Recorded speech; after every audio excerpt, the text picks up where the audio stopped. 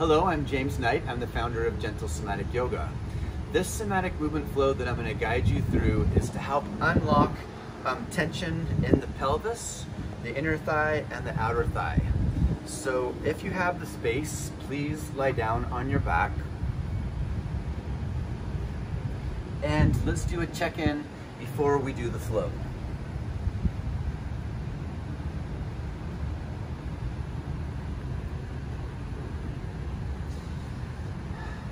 This is part of how we repattern the brain to muscle connection, is just noticing before and then after. So in this position, just close your eyes and scan your body from the inside out, especially from the waist down to the toes, and just notice what you notice.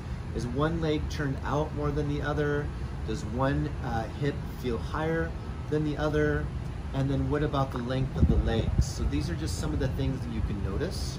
Also, does, like for me right now, I can feel that potentially the right hip feels a little bit more congested. So there's infinite register of sensation. What do you notice right now in this position?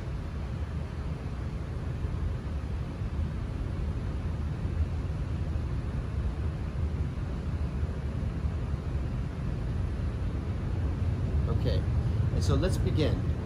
Starting with the right leg, keep the knee bent out to the side as you draw your heel in towards the pelvis, and then pause, release all muscular effort. Extend the right leg again, slide your heel on the floor, and then come to neutral, release all muscular effort. And again, slide the heel up towards the pelvis, pause, extend the leg out long. Very important to release all muscular effort before moving on to the next repetition. We're going to change it up a little bit. Bend the knee out, draw the heel up, pause, and then lift the knee up and flatten the foot on the floor. Rest. Choosing to come down in thirds. So bring the knee out to the side and pause. Come down a little bit more and pause. Down a little bit more, pause. Now release all muscular effort and extend the leg long and rest.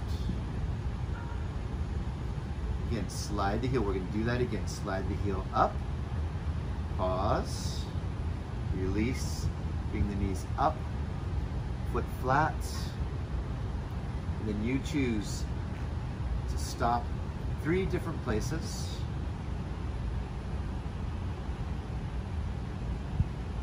And if you notice any shaking or shivering, just notice if you can maybe lift your leg back and forth in that spot. Call these micro movements. And then come all the way down and release all muscular effort. And then push and extend the leg and release. One more time. Draw the heel up. Pause. Lift the knee. Foot flat on the floor. Pause. Choose 3 different places to stop the knee. And again, when you're coming down, if you feel like there's any shaking, then feel free to do a little micro movement in that area and then go to the next angle. Okay, so I'm going to tune in. Pick your first place where you stop. Pick the second place. And the third place. So there's a little bit of shaking here, so I'm going to try a little micro movement. If this is not happening for you, then just bring your leg all the way down, rest, and extend the leg. Release all muscular efforts. Good. For this next one, those are the adductor muscles, the muscles of the inner groin and the inner thigh. So working with the right leg, let's work with the abductors, which is the IT band, the TFL, the glutes, and the piriformis. So if you'd like to roll on your side a little bit, and drag that right heel behind you. Look over your head, it's a small movement, and then extend this leg back to center. Let the head look down. Drag the right heel behind you. Engage the muscles on the outer thigh as if you could see the bottom of your foot. Some of you may. And come back to a neutral position with no muscular efforts. Last time, drag the heel back and slowly come back to neutral. Release all muscular efforts and then lie on your back. And I'm going to show you another variation with that. So some of you may be able to just bend your knee in towards the other leg and scoot the heel towards the opposite hip. Again, it's just a quarter of a turn, a quarter of a circle. You're dragging the heel back and to neutral release. I'll show you one more in this variation. So bend the knee in, slide the heel out, let the head roll to the right, pause, and then extend the leg. And let's check in, and I'm going to ask you, how do you feel from the inside out if there's any difference between your right leg and pelvis, hip to your left leg? So let's just check in, close your eyes.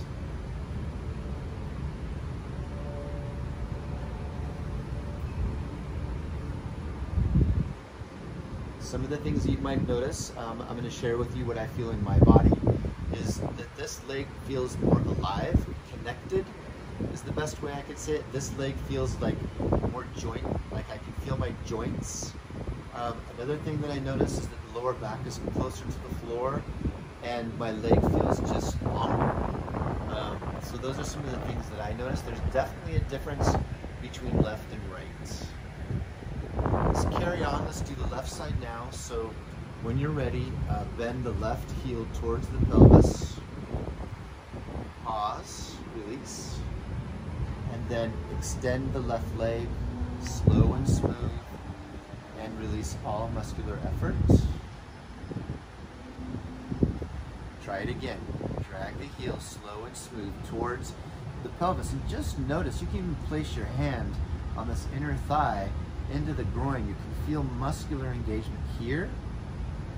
And then extend and release.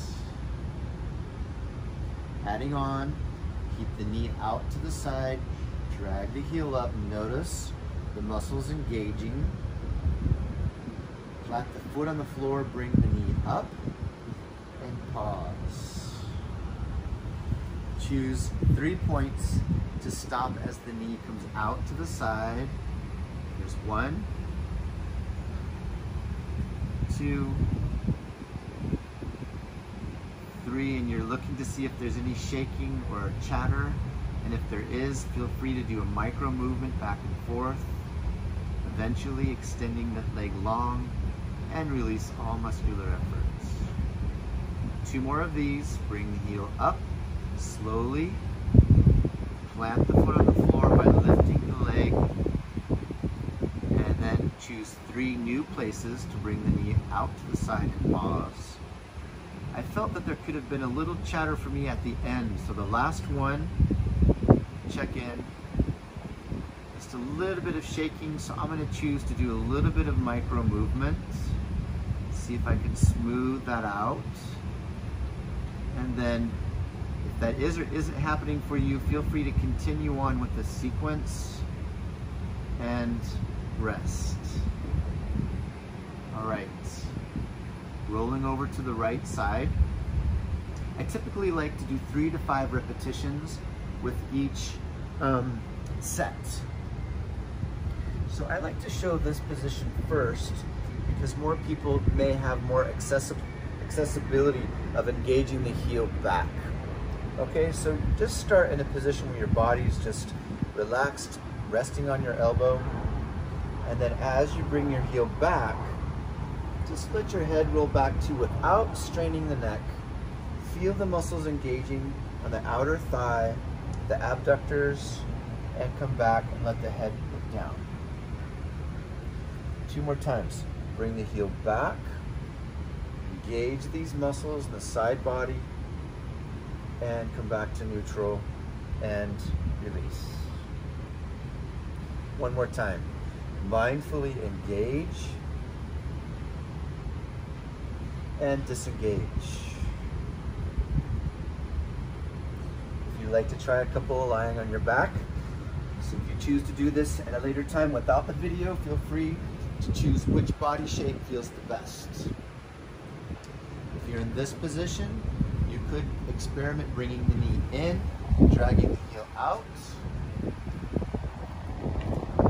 and extending the leg and release. That's very important. You have to let go of all muscular engagement, otherwise it won't be a repatterning, and it's more like an exercise to strengthen your body, which does happen through gentle somatic yoga, but it's when you reset the length of a muscle to its most optimal position is when strength returns.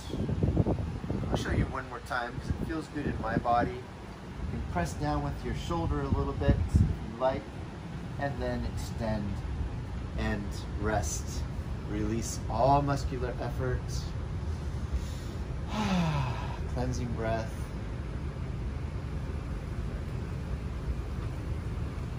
Bringing the internal gaze. What do you notice now between both of your hips, pelvis, and your legs? There's no right or wrong answer. It's just, it changes each time you practice. This leg now feels slightly longer, for example, but they feel more balanced now. How do you feel from your waist down to your toes? What do you notice?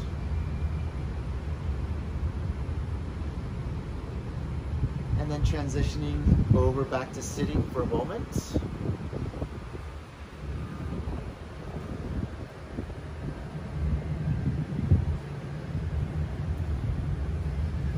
So one of the main intentions of gentle somatic yoga and the neuroscience is to reset the length of a muscle in a resting position.